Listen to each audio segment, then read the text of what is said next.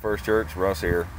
So I am in beautiful Buckystown, Maryland, which is up in the, I call it the foothill area. And if you're from Georgia and Carolina, you know, and you got the roots like we do, we love the mountains. That's our stomping grounds every weekend. We get a chance. And of course we got a Jeep, so we love going on them back roads. And although our GPS always takes us on the longest, most confusing routes, they're always also the most pretty routes.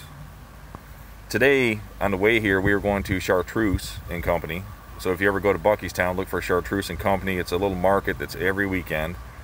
And they have your typical food, man, of the fall. Man, they got donuts, they got cider, they got homemade pressed fries, they got sweet potato fries.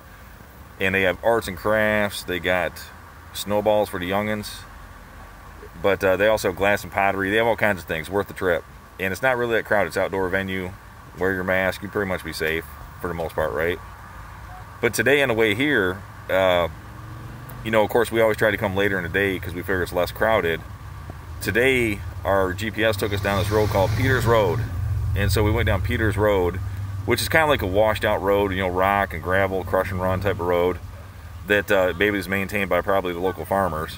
Although most people probably wouldn't venture down it with a car, we had a Jeep, so we easily, you know, circumvented and navigated that road pretty easily.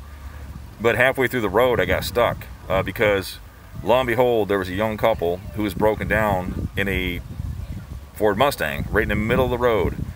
I couldn't go backwards, they couldn't go forwards, and vice versa.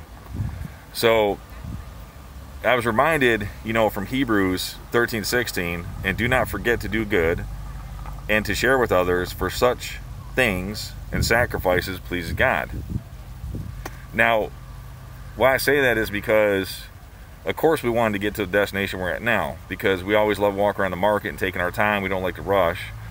But my GPS took me down this road, and at first it's like, you know, maybe lost, but then became lost kind of fun lost, you know.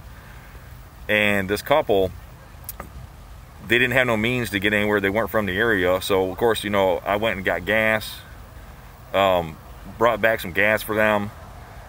Car wouldn't start, figured it was probably the throttle plates or something different. So then we figured out it might have been the battery. So all these local people started showing up, local farmers, you know, bringing gas cans, and they show up on four-wheelers and walking down from the hillsides.